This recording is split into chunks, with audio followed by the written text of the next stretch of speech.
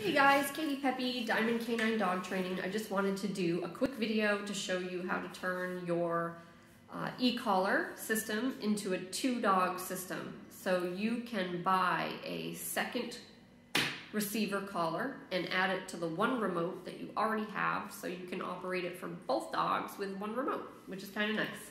So this will change the functionality of your buttons a little bit, especially if you use tone or vibrate, but I'm not going to get into that because I want this to be brief and easy. So the first thing you need to do is turn your level all the way to 0, and then you're going to push red, black, and the T button. And you hold them down until you get that beep, okay? So once you get that beep, if you push the black button, it will say 1D, and if you push the red button, it should flash 2D. I don't know if you can see that. It's not the best cell phone camera, but 2D when you push the red button. So now you know you have a 2-dog system. So now what you do, turn your level up to a 1 or a 2 here. And when you push the black button, make sure your black collar is still lighting up, and it is, or whatever your original e-collar color was. So your original e-collar should still be lighting up when you push the black button.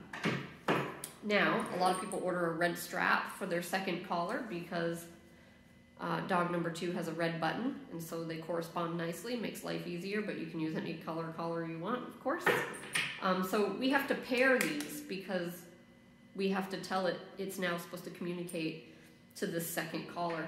So in order to do that, turn your level all the way down to 0 again. Make sure your collar is off, which right now it's on, so I'm going to turn it off by just touching the red dots together.